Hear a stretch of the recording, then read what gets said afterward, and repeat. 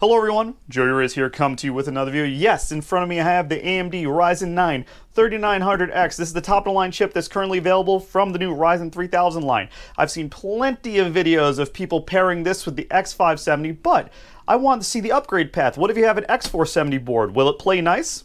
Let's check it out.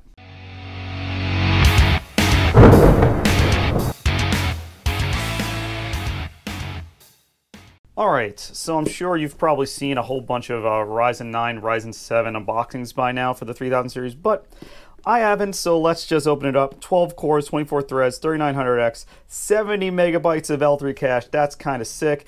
It comes with a fan. I think it's the Wraith Prism, but let's actually see. Okay, Ryzen 9 3900X with the new sticker for Ryzen 9. Very nice. That's going to go nicely on my system. Let's actually see what cooler we have in here. Right. Okay. Okay, it is the same one. It's the Wraith Prism, same one that came on a 2700X. I'm not going to be using this because I have a CLC 280 from EVGA. Works really good. Let's throw it in. All right, welcome back here. Chip is installed. It booted right up, no problems. It is sitting right underneath my 280 CLC from EVGA to keep it nice and cool.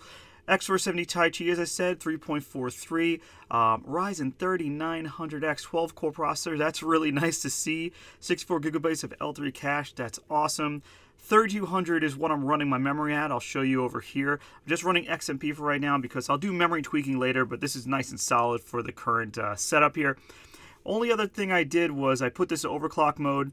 Everything's on auto except for I actually undervolted by 1 millivolt, so actually just to save a little bit on heat, because the thing does work rather well even with that setting. And nice enough to see that with this new chip it actually runs better than the 2700X, because I'm actually able to set Precision Boost Overdrive in the BIOS and have it work right away, which is amazing. So let's just get right into it. As you see, running over here, and again 3900X, these are what my cores are doing right now. The top cores, like the CCD, the one of the chiplets, goes all the way up to 4.6, 4.65 gigahertz, just, on single core, and actually triple core does that with like lighter loads. The other CCD only maxes out about 4.2. I'm guessing that there's a high performance one and a low performance one. I guess that's for yield, so that's what they're doing. So let's actually just go in and put a load on it. This is just, Cinebench R15, but let's check out what it does. Nice.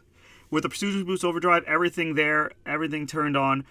4.125, 4.15, it kind of bounces between, but that's all cores on all of the cores on this CPU. So very, very nice. And as you can see, I'm getting a 3186. My top was 3230, which is almost double what I got from the Ryzen 2700X, and that's just with 4 more threads, but also that IPC is 15% better, and so we're getting better overall, like everywhere. And as I said before, these are the Precision Boost Overdrive settings I have. Advanced, you disable the limits, auto, and to enable boost clock override. So that's what's happening with this current setup. But things get even more interesting when you turn off one of these CCDs. Let's try it. Okay, so we're back in the system, only making one change in the BIOS, but as you can see, it's done quite a bit. Like I said, I was disabling one of the chiplets. The lower performing chiplet is now off, the CCD, so we're running on CCD 1. 6 cores, 12 threads here, so just a little different. As you can see, I'll show you how I made that change here. You have to. It's really deep in the BIOS, but you can do it. Advanced AMD CBC Valhalla Common Options, CCD core, and then accept, and you can get to this thing. CCD control, chiplet control. You'll turn off one of the chiplets, so it's only running on one CCD. So that's actually the performance one, like I said. You can do this in Ryzen Master, but I've been having a problem with Ryzen Master. I think it needs an update for the newer processor still. It's just not running solid. But as you can see, we're still hitting 4.6, 4.65 on these cores, for single thread, a few threads, light loads, it's still doing that. But let's just see what happens when you put a full load on it, on all the cores and all the threads. Check that out. 4.4, 4.375, sustained all all threads running at that high gigahertz on its own. And this is, remember, this I'm undervolting by 1 millivolt, so I'm actually pulling less power, and it's just doing it all on its own. This is the BIOS, this is the, you know, Ryzen chip overclocking itself without an issue. It works rather well. And like you said, look, see the temperatures? Let's run it once more. I'll hot lap it.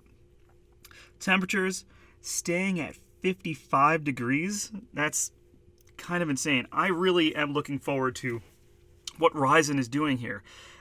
If they can have this one chiplet, remember with the 2700X, you're only able to get to like 4.1, you know, when you used to do Precision Boost Overdrive.